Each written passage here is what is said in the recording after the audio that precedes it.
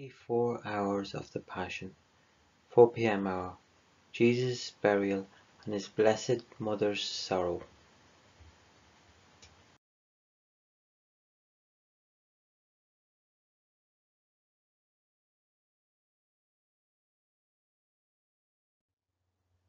Preparation before each hour. O my Lord Jesus Christ, prostrate in your divine presence, I implore your most loving heart to admit me to the sorrowful meditation of the 24 hours in which, for love of us, you wanted to suffer so much in your adorable body and in your most holy soul unto death on the cross. Oh, please give me help, grace, love, deep compassion and understanding of your sufferings as I now meditate this hour. And for those which I cannot meditate, I offer you my will to meditate them, and I willingly intend to meditate them in all the hours in which I have to apply myself to my duties or sleep. Accept, O merciful Lord, my loving intention, and let it be beneficial for me and for all, as if I effectively and in a saintly way accomplished what I wish to practice. Meanwhile, I give you thanks, O my Jesus, for calling me to union with you by means of prayer.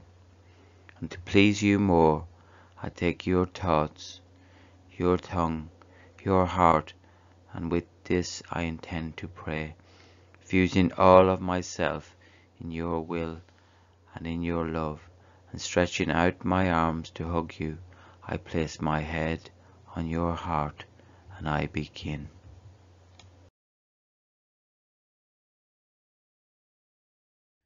My sorrowful mother, I see that you dispose yourself for the final sacrifice of having to bury the lifeless body of your Son Jesus. Perfectly resigned to the will of God, you accompany him and place him in the sepulchre with your own hands. You reverently arrange his arms and legs, and as you go about to offer him your last goodbye and last kiss, the sorrow you experience is so intense that you feel your heart torn from your bosom. Love nails you to those arms and legs. By virtue of your love and sorrow, your life is about to expire, just like that of your lifeless son. Poor mother, how shall you go on without Jesus? He is your life and your all, and yet it is the will of the Eternal One that wants it so. You are caught between two insurmountable powers, love and the divine will. Love nails you in such a way that you cannot detach yourself from Jesus. The divine will imposes itself by asking of you this sacrifice. Poor mother, how shall you go on? I unite myself to your sorrows. Oh, please, angels of heaven, come to raise Mary from the stiffened limbs of Jesus, otherwise she will die.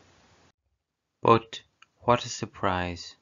While Mary seems to have died along with Jesus, I now hear her voice trembling and interrupted with sobs, saying, "O Son, O beloved Son, I will now be deprived of the only comfort I had, and that assuaged my sorrows, your most sacred humanity, over which I might pour myself out in adoring and kissing your wounds. Now this too is taken from me, and the divine will decrees it thus, and to this most holy will I resign myself. But I wish you to know, my son, that although your most sacred humanity will now be taken from me, I long to adore it. The mere thought of having to separate myself from you robs me of my strength and my life. O Son, as I make this sorrowful separation, please increase in me your divine strength and life. Allow me to remain completely immersed in your death and burial, to possess the continuation of your life on earth, along with your sorrows, reparations, and all that you possess. Oh, only an exchange of our lives will grant me such divine strength to offer up this sacrifice of detaching myself from you.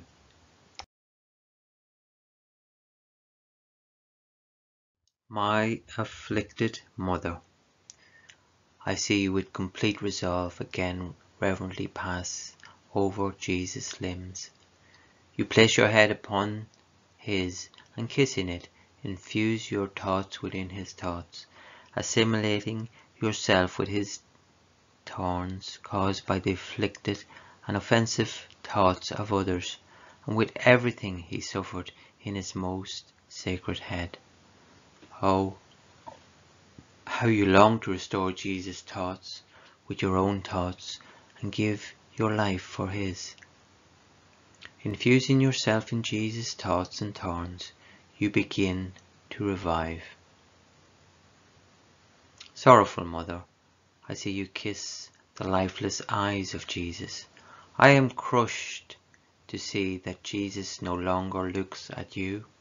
How many times his gazes filled you with heavenly joys and restored you from life to death, but now, not having him gaze upon you makes you suffer the pangs of death. So you fuse your eyes in his eyes, assimilating yourself with them. You unite yourself with his tears and with the bitterness of the many insults, scorns, and offences he received from others. But I see, my pierced mother, that you kiss the most sacred ears, and you entreat him over and over again, saying, My son, how can it be that no longer you hear my voice? You, who were attentive to my every sigh, and here I am weeping and calling out to you. Can you hear me? Oh, love is the cruelest tyrant. You meant more to me than my own life, and now I must endure life without you in such sorrow. O Son, I fuse my ears in yours to take upon myself what love compelled you to endure in your most sacred ears, especially the echo of the offences that resounded in them, as only the taking upon myself of your pains and your sorrows will sustain my life. And, as you say this, the sorrow that grips your heart is so intense that it leaves you speechless and motionless. My poor mother, my poor mother, I unite myself to your immense sorrow. How many bitter deaths you undergo, but the divine will, with its power, enables you to again move, and you look at his most sacred face, you kiss it and exclaim,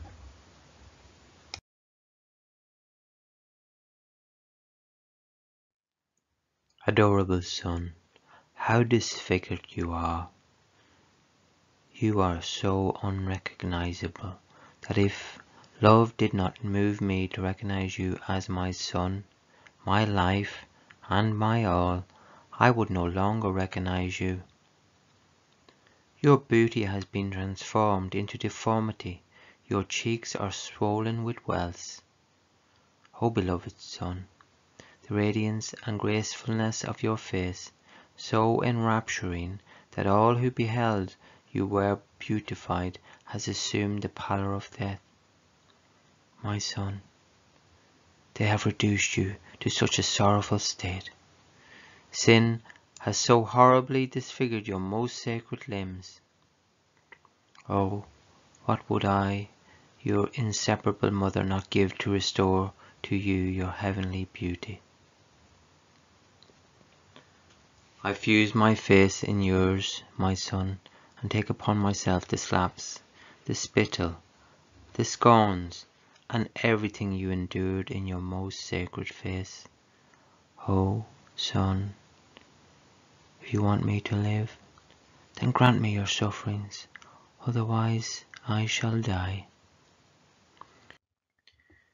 Your sorrow is so great that it constricts your throat and stifles your voice, and you remain as though lifeless, pressed against the face of Jesus. Poor mother, I unite myself to your sorrow. Angels of mine, come and comfort my mother. Her sorrow is great and so overwhelming that it leaves her speechless, without any strength or life.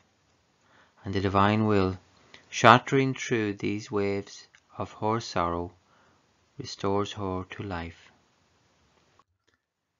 You now approach the mouth of Jesus, and, kissing it, you feel your lips so embittered by the gall that so intensely embittered his mouth that you sobbingly utter, "My son, share one last word with your mother.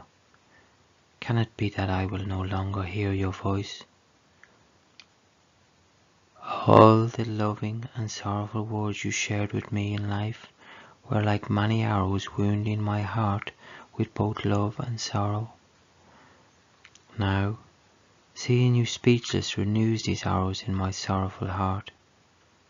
Oh, these arrows cause me so many deaths that they cry out to you for one last word, but since you do not speak, they wound me more and say to me, He created in your soul as many heavens as there are words he spoke."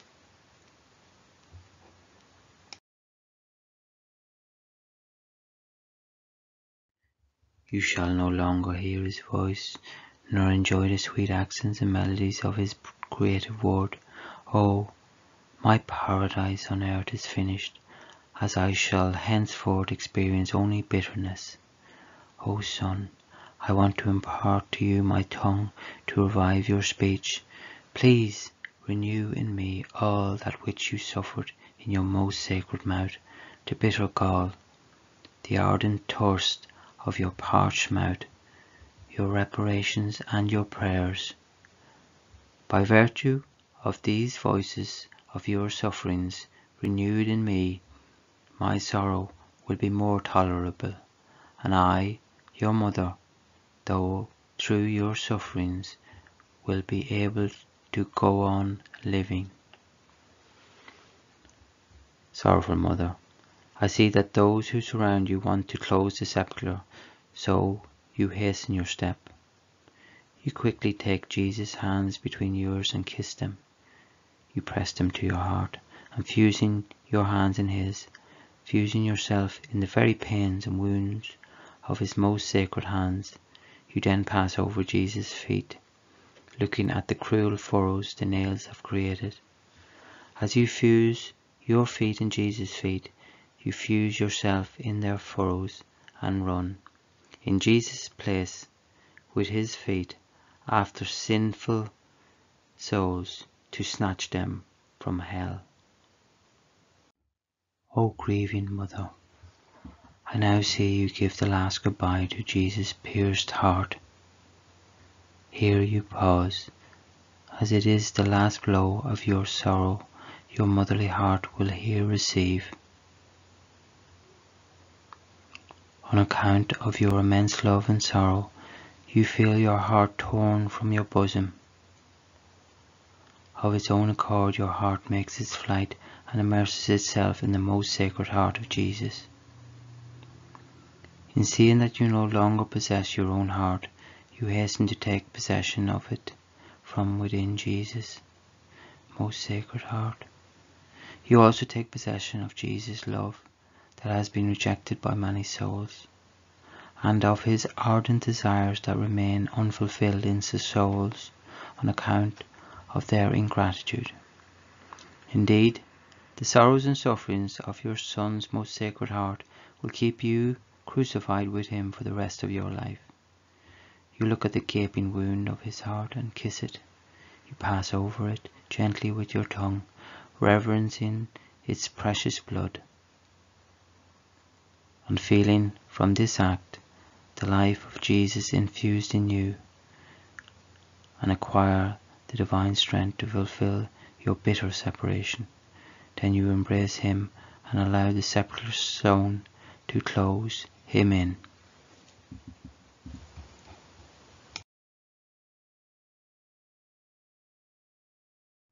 My sorrowful mother, as I weep, I entreat you not to allow Jesus to be taken from our sight. Let me first enclose myself in him, so as to make his life my own.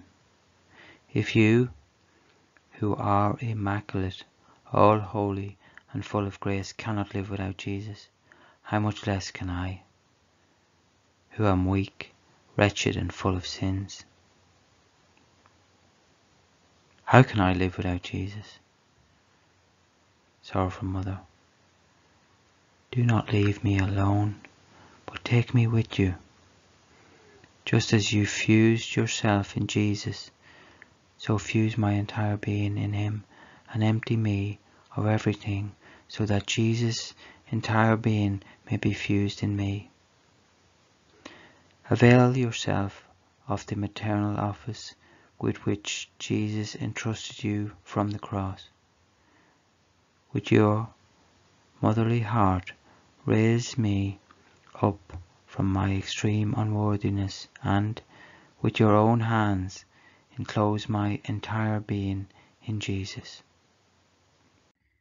Enclose in my mind Jesus' thoughts, so that no other thoughts may enter me.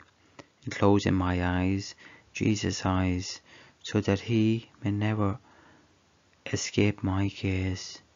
Enclose in my ears Jesus' ears, so that I may always listen to him and do his most holy will in all things.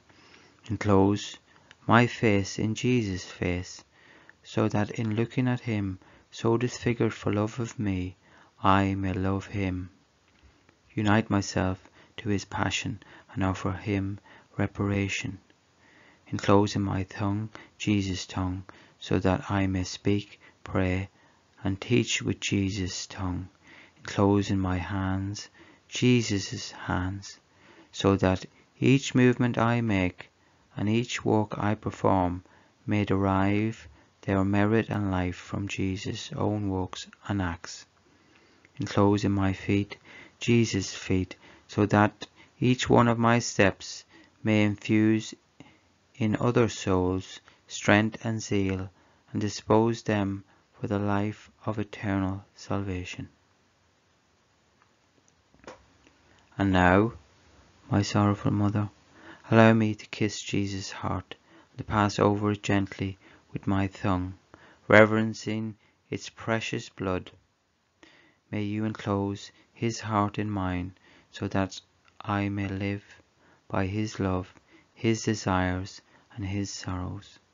Lastly, extend to me Jesus' stiffened right hand, so that he may impart to me his final blessing.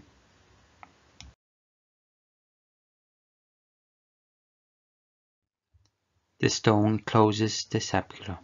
In your sorrow you kiss it, and crying, give him your last goodbye, and you depart. But the sorrow is so great that you remain frozen and motionless for a while. My sorrowful mother, with you I offer Jesus my goodbye, and crying, I remain at your side to offer you a word of comfort and a compassionate gaze for your every sigh, grief, and sorrow. I will gather your tears, and if I see that you are about to faint, I will hold you in my arms. But I see you are forced to return to Jerusalem along the path from which you came. After only a few steps, you find yourself once again before the cross on which Jesus suffered so much and died. You run to embrace it, and, in seeing it covered with his blood, there are renewed in your heart each and every one of the sufferings he endured on it. Unable to contain your sorrow, you exclaim,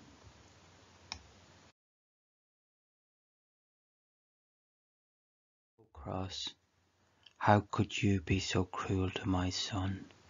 Oh, you have spared him nothing. What wrong has he done to you?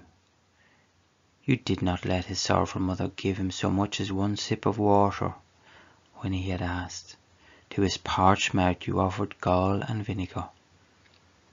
I felt my sorrowful heart bleed, as I longed to offer to his lips the love of my heart, but I received instead the sorrow of seeing myself rejected. O cross, you are indeed cruel and yet holy, for by your contact with my Son you have become divinized and sanctified. May the cruelty you have shown him be changed into compassion for sinful mankind. For the sake of the sorrows he endured on you, may the sufferings you impart to souls infuse in them grace and strength, so that through the very tribulations and crosses they experience, all may be saved and no one may be lost. Souls cost me so much. They cost me the life of my divine Son, and as co-redemptrix and mother I bind them to you, O cross. And after kissing the cross over and over again, you leave.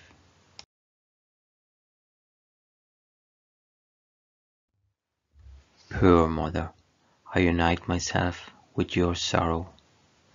At each step you take, memories and new sorrows arise in you that increase in intensity and bitterness. They inundate and overwhelm you, and you feel a new death with each passing moment. You are now at the place where you met Jesus this morning, where you saw him exhausted under the enormous weight of his cross, with blood streaming down him, and on his head a bundled array of thorns, which, banging against the cross, penetrated into his head deeper and deeper, giving him the pains of death with each blow. Jesus looked into your eyes, and as you gazed at each other, you looked upon one another with compassion. And the soldiers, not allowing you the comfort of meeting each other, shoved him and made him fall, thereby forcing him to shed new blood. You see the ground soaked with his blood, and to reverence it, you immediately lower yourself to the ground, and, as you kiss his blood, I hear you say,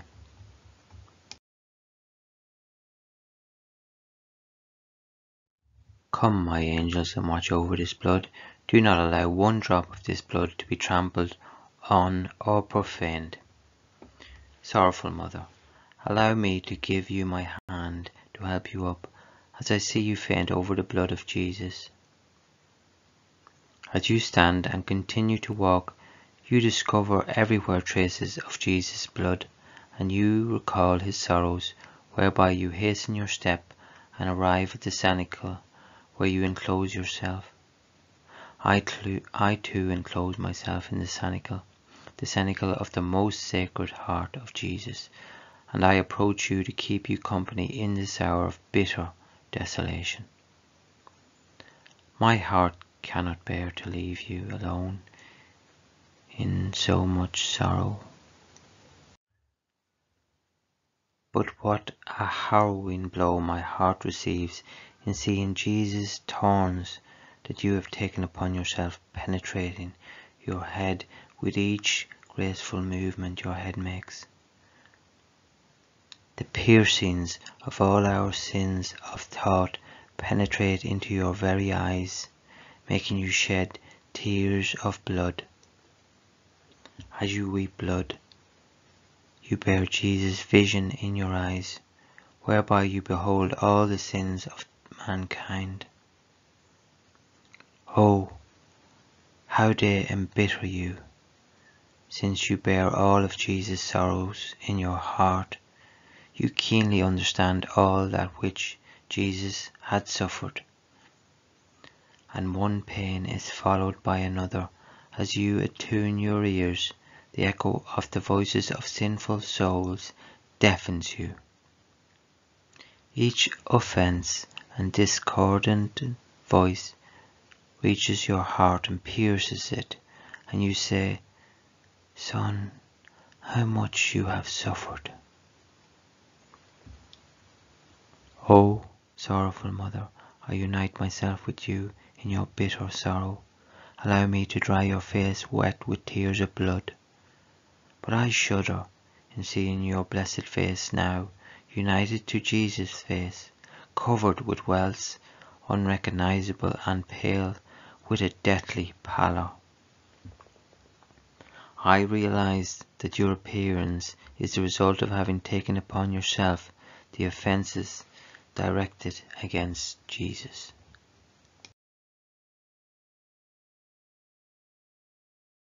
You experience his suffering so keenly that as you move your lips in prayer and emit sighs within your inflamed bosom, you feel your lips parched with Jesus' thirst and your breath embittered with his embittered breath.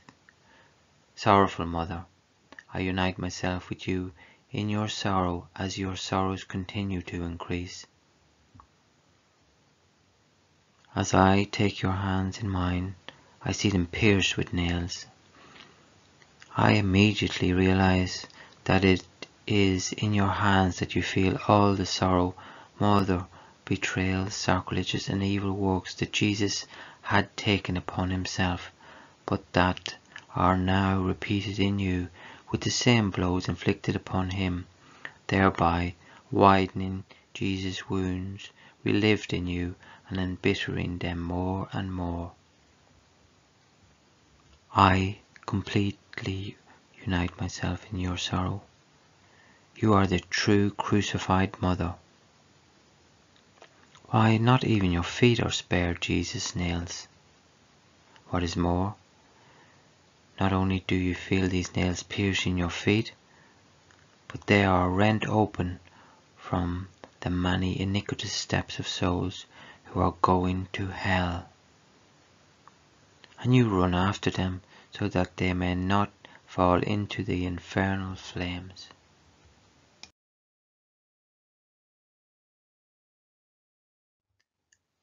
But this is not all, crucified mother. All of your sorrows united to those of Jesus create an echo in your heart and pierce it, not with 7 swords, but with thousands and thousands of swords. What is more, since you have come to possess the divine heart of Jesus within you, that contains all hearts, and whose heartbeats enclose the heartbeats of all, they beat in you and say, "Souls, love." And from Jesus' heartbeats that say souls, you feel all sins flow in your heartbeats, and you feel yourself die. In the heartbeats that say love, you feel life restored to you. Thus, you alternate continuously between death and life. Crucified mother, as I look at you, I share in your sorrows. How unspeakable they truly are. I long to convert my being into many tongues and voices that offer you compassion, but in the face of the intensity of your sorrows, the offering of my compassion appears as nothing. Therefore, I call upon the angels and the most holy Trinity itself, and I implore them to place their joys, harmony, and beauty around you to comfort you and to assuage your intense sorrows, to sustain you in their arms and to requite all of your sorrows with love. O sorrowful Mother, I now wish to thank you in the name of all for everything you have endured for us. I ask you, for the sake of your bitter sorrow, to come to my assistance at the moment of my death, when I find myself alone and abandoned by all, among 1,000 anxieties and fears. Come then to requite me for the many times in life that I have kept you company. Come to my assistance. Place yourself beside me and put the enemy to flight. Wash my soul with your tears. Cover me with the precious blood of Jesus. Clothe me with his merits. Embellish me and heal me with your sorrows, along with all of Jesus' sorrows and works. By virtue of these, at the moment of my death, make all of my sins disappear and grant me complete forgiveness. And as I breathe my last, receive me into your arms, place me under your mantle, hide me from the enemy's gaze, take me straight to heaven, and place me in the arms of Jesus. Let us make this agreement, my dear Mother.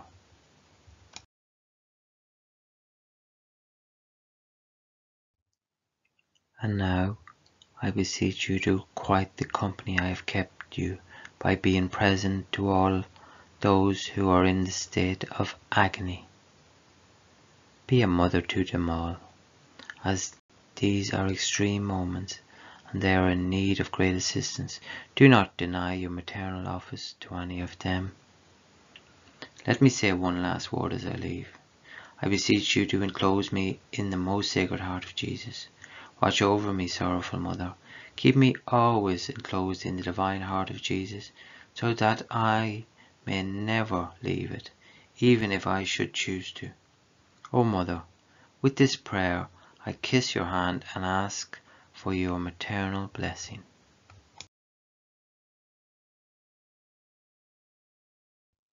Reflections and Practices by Saint Hannibal de Francia. Jesus is buried. A stone seals him and prevents his mother from looking at her son any longer.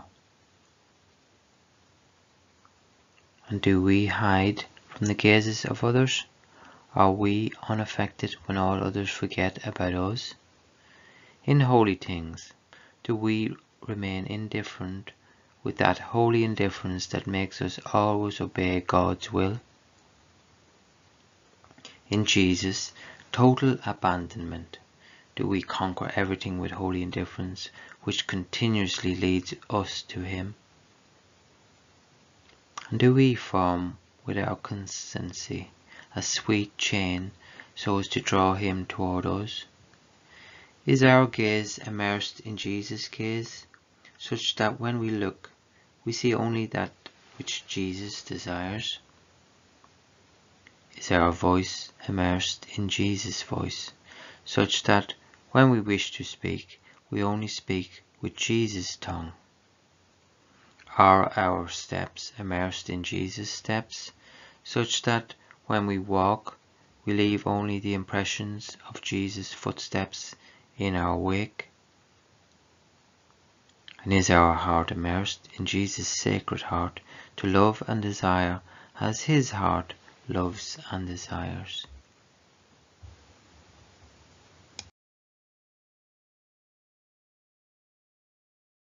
My dear Mother, when Jesus hides from me for the good of my soul, grant me the grace you had when you were deprived of Jesus, so that I may give him all the glory you gave him, especially when he was placed in the sepulchre. O Jesus, I want to pray to you with your voice, and just as your voice pierced the heavens and resounded in the voices of all, in the same way, honouring your voice, may my voice pierce the heavens to give you the love and the glory of your own word. O my Jesus, though my heart continues to beat, I am unsatisfied until you let my heart beat as one with yours. For only with your heartbeats will I love as you love. I shall give you the love of all souls, so that one may be the cry of all, love, love. O my Jesus, allow yourself the honour of impressing upon everything I do the seal of your own power, love, and glory.